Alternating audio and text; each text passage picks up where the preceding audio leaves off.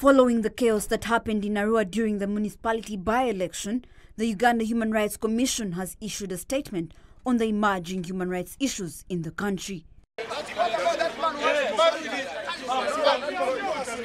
The chairperson for the commission, Med Kagwa, said the commission has condemned all the act of torture that was imparted on the public by the security officers and demanded government to arrest and issue criminal warrants on those officers who participated in the act. We have asked our government to prosecute individually under the Prevention and Prohibition of Torture Act 2012 the security officers who allegedly tortured the suspects.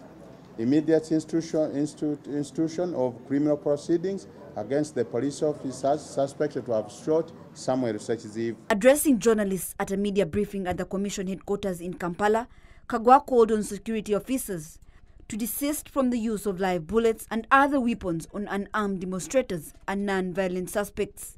Desist from the use of live bullets to streamline the modalities of joint operations.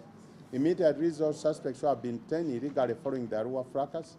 Expedite the prosecution of officers of Uganda Police and UPDF who assaulted and damaged the property of journalists. Even after the General Court Martial dropped the charges against Chadondo East Member of Parliament Robert Chagulanyi, investigations in this matter still continue, with the Commission welcoming him and others to individually file complaints with the Commission. The violent crashes in Arua and opened the files for further investigations. More than 30 complaints files have so far been opened in Arua, Gulu and Central Region. Victoria Magaya, Namutamba Esther, NBS, Live at 9.